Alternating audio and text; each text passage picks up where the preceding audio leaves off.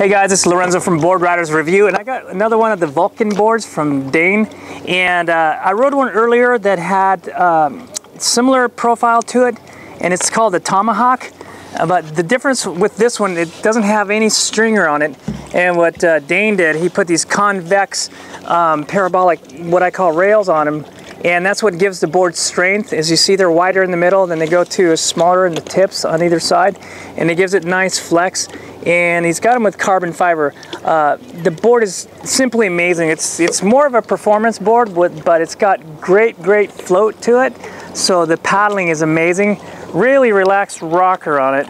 And then what Dane did, he just put a nice concave starting at the tip of the nose all the way through the board. Got to probably say a 3/8 concave, maybe more. So it makes it extremely fast. So it's just really good workhorse all around. I love this concept. I love what he's doing without using stringers, and really cool to, you know, grab your board. Sometimes I surf without a leash, and it's kind of good to be able to grab your board. Even if you have a leash, sometimes it's good to be able to grab onto your board. And so it serves a couple good purposes, giving it strength and being a thumb grab rail.